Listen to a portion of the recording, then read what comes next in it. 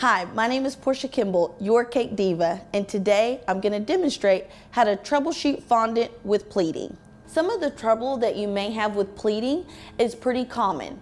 One thing I can give you an advice on is when you are creating a pleat, it doesn't matter how thin or how thick the actual piece is. It's a complete personal preference. Secondly, if you feel like your pleat is too long or even too short, you can move it from the cake either back if you would like it shorter, or you can push it forward, which would make it longer. If you're still not happy with the length and it may be too long, simply use your scissors to cut the end.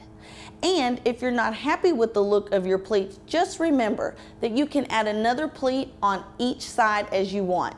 If you roll it thinner, it will give you more of a fabric look. The thicker will make your cake look heavier.